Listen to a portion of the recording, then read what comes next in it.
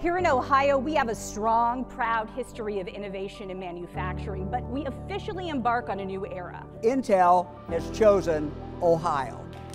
They've chosen a site in northwest Licking County to build 2 state-of-the-art fabrication facilities to make semiconductor chips right here in Ohio.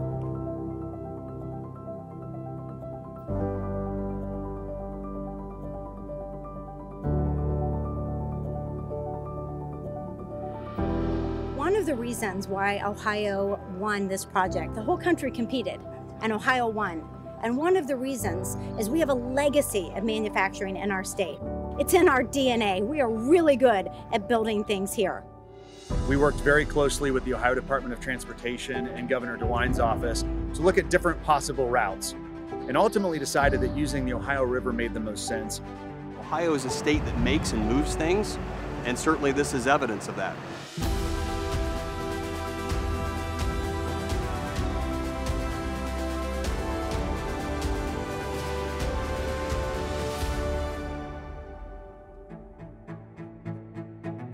Intel is the flagship example of the momentum that Ohio has been experiencing over the last 5 years.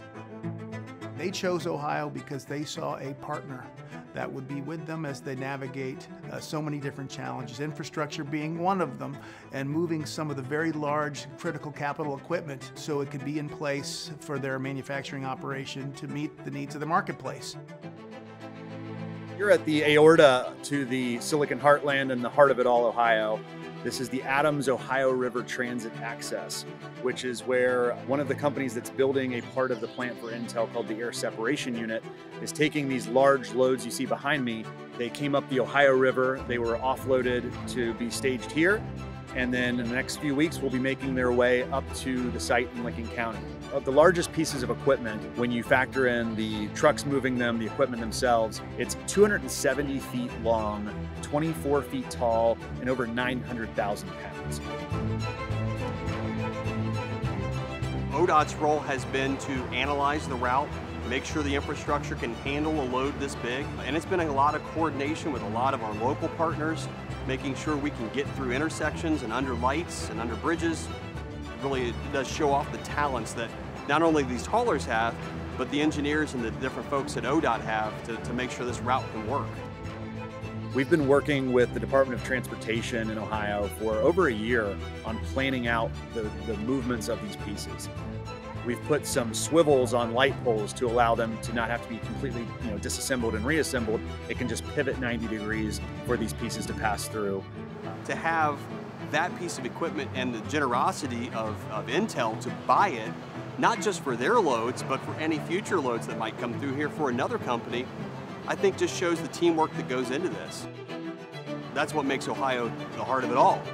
We've got the river where this was able to come into our state, and we've got the road infrastructure that allows us to transport it from that river to central Ohio where this plant is going. This port provides an opportunity for not just us, but for employers across Ohio, anyone with large items to get them throughout the state.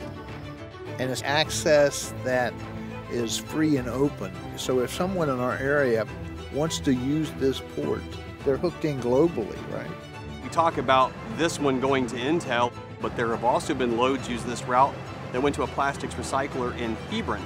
And there are other companies that are looking at it and saying, wow, if Ohio can move this, what else could they move for us? When a company comes and they're looking for a great location, a great workforce, a wonderful quality of life, Ohio has that balance. From a Jobs Ohio and really a Team Ohio perspective, we're here with them through the ups and downs of an ambitious undertaking. We want them to be exceedingly successful. So we help them from tooth to tail, from beginning to end. What an extraordinary opportunity for us to start right here at the heartland, at the beginning, the artery that is leading all of these super loads into Licking County, where we're building Intel's Field of Dreams.